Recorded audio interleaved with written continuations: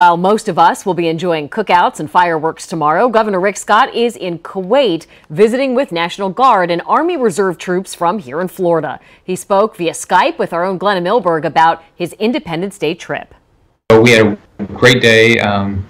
First off, just thanking them for their service. Visiting Florida-based soldiers in Kuwait this week, Florida Governor and Navy vet and Senate candidate Rick Scott brought troops a taste of home, awarded 4 Medals of Merit there, and in the hours before we Skyped, watched a missile firing. A Florida state business trip, or is this a Senate campaign trip?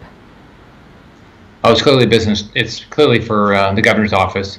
You know, I try to, as much as I can, do the deployments. What a lot of people don't realize is our National Guard has been deployed over 100 times since 9/11. Locked in a tight and increasingly combative campaign to unseat incumbent Senator Bill Nelson, public appearances are default campaign appearances for both men. Today, their campaigns sparred over debate dates, assistance for storm-battered Puerto Ricans, and still unclear details of reuniting migrant children and parents separated at the border. Florida has not joined 17 other states in a lawsuit against the Trump administration about it. My understanding, they've told us they're going to reunify these families, so there's no reason for a lawsuit. They're going to, what they've said is they're going to make sure these families are back together. And one last question ahead of the 4th of July about the roughly 1/3 of Floridians who choose independence from party affiliations and so cannot vote in the primaries next month to pick candidates for Scott's successor.